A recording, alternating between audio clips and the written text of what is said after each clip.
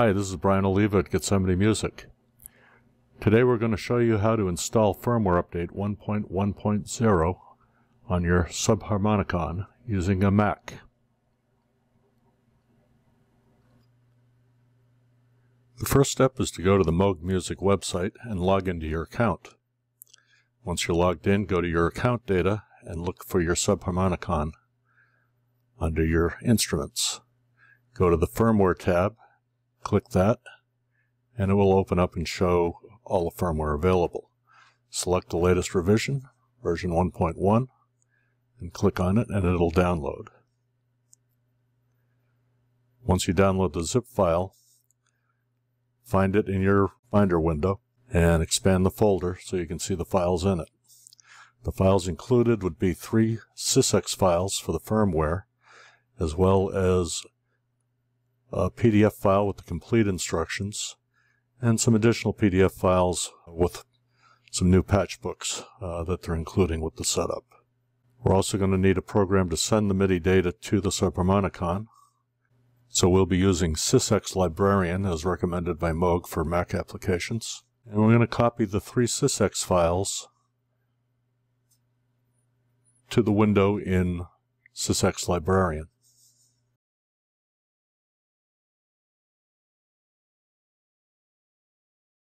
The next step will be to connect the Subharmonicon to the computer, but Moog recommends not using a regular USB hub to do that because they've had issues with it.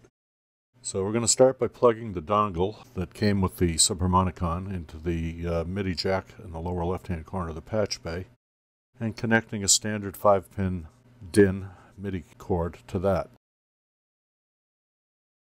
At the other end, we're going to be using an iConnect interface, and we'll plug the other end of the cable into the MIDI out of the interface.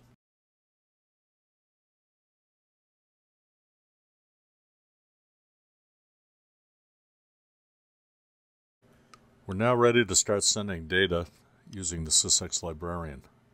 Since we're using the iConnect interface, we need to select the proper port, in our case iConnect MIDI DIN 1 as the output, and then we're going to send the firmware invalidate file first. This file is only 6 bytes long and it goes pretty quick, so when you hit play you might see one of the green lights on the interface flash, but what you should notice on the Subharmonicon is that the sequencer number 1 light starts flashing. That'll tell you that the unit is now in bootloader mode, but the old firmware still needs to be erased. So the second file to go is firmware erase. Send that the same way. Again, another 6-byte file. You might see the green lights on the interface flash once or twice, but now the Subharmonicon sequencer 2 light will be flashing to indicate that the file was received and it's now ready to receive the firmware. So now we select the firmware itself and send that. You should see a steady stream of flashing green lights on the interface now as the data is sent. This file is considerably bigger, should take between 2.5 and 3 minutes or so to send.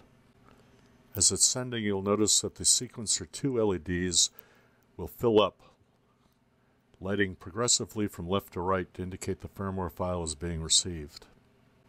Once the firmware is finally received, the step 3 LED of sequencer 1 will blink a few times to indicate successful firmware installation, and then the Subharmonicon should reboot and its customary light show should return, and it'll be ready for use. We hope you found this video useful. If you have, please subscribe to the channel and like the video. Thanks for watching.